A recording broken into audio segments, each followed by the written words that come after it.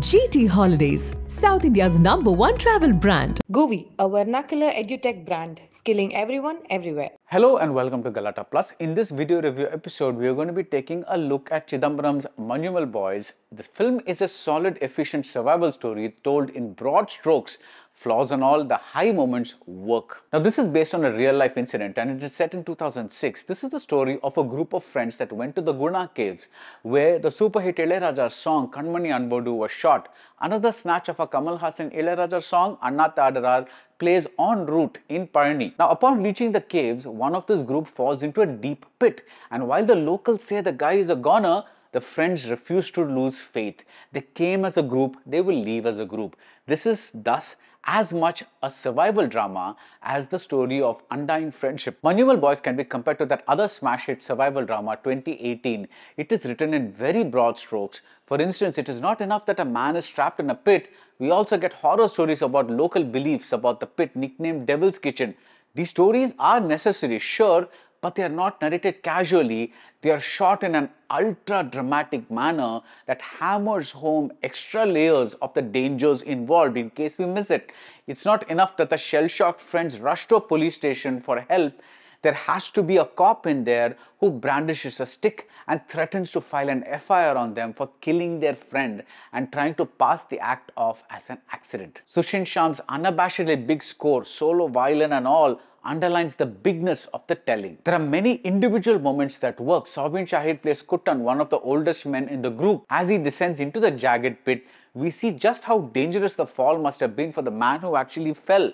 There is an exquisitely poetic stretch that shows the friends as young boys playing hide and seek, which is the very game that will later be played out at the Guna cave. As the young boys keep playing, the sunlit bright yellow frames of Manjummel transform to the chilly blues of Kodaikanal.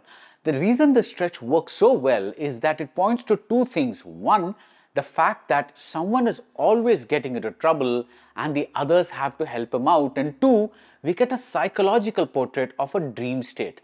But when the second childhood flashback occurs, it's redundant. It feels like the film is being padded out. In other words, we get a lot of very uneven writing, but the high moments really deliver such a high that most people may not care about what doesn't work.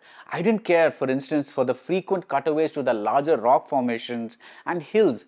While these images reinforce the bigness of nature and our smallness in comparison, and also reinforce how dangerous this setting is, we keep getting distanced from the claustrophobia of the cave situation. The sentimental ending too goes on and on much after the rescue to hammer home the heroic nature of the hero. It is not enough that the man does a heroic deed until the entire township acknowledges it and celebrates it.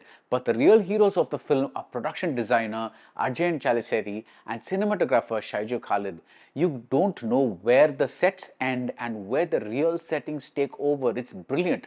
And the visuals just have that balance of docudrama and cinematic drama. If the idea was to convey the fact that this really happened, then mission accomplished. The screenplay is always playing to the audience. It believes in big, very obvious setups as opposed to the smaller, more invisible setups in something like Premalu. I'm talking about that unexpected payoff like the bit about the pepper spray in that film. But here in this film, that is in Manjummel Boys, the big setups are calculated to make you anticipate the payoffs as opposed to the payoffs taking us by surprise.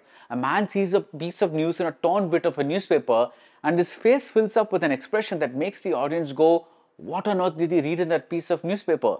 And the payoff happens at the very end. Another setup involves a very pointed conversation about God, who is described as a light from above. And we get this very image, a light from above, as a payoff. Why not have a more rambling conversation amongst all the friends, a conversation that happens to include God as opposed to a two-line exchange that is specifically about God as a setup, and that too with the very person who is going to be reminded of God. That way, we get more interaction between this bunch. We'd also get a setup that's more disguised. And why sentimentalized the rescued man as a god? Because he has come back from the dead. This is the kind of bad, gallery-pleasing melodrama that you expect in Tamil cinema, not Malayalam cinema. But there's no denying the mechanical efficiency of the end result of this chain of setups and payoffs. When the lights from above moment happens, when that goose fleshy tug of war moment happens, when the very specific lines from the Guna song play at the end of the ordeal, no spoiler alert there, it works. It totally works. The rescue operation ends with an image that left me with tears. Soubin Shahir is always marvelous, and here he has a way of embodying the ordinary with minimal fuss, even when his character is facing the most extraordinary situations. But the other actors don't register much because they're presented as a collective with a trait here, a trait there. For instance, at a wedding, Kuttan is the one who serves people their meals. He's the helper, while his friend won't even serve water because he doesn't want his clothes to get stained. Sreenath Bhasi plays the reckless one. We instantly know his fate. Because of this very pointed one trait per person writing, the interpersonal relationships don't come across well, and I was reminded of Sudani from Nigeria, where the bromance elements were far more convincing and far more moving. I wondered if, for narrative clarity alone, the number of people in the group could have been reduced, because at least half this group ends up contributing very little to the proceedings. The most moving portion involving this group is the subtext. These are very ordinary men in very ordinary jobs. They are house painters, cab drivers, assistants in optometrist shops. They are single, and these occasional trips are the highlights of their lives. The inclusion of the Guna song is thus a masterstroke. It's not just that the song was shot in the location where most of this movie takes place, it's also that the all-consuming, almost divine flavor of romance in the song applies to this all-consuming, almost divine bromance between these men.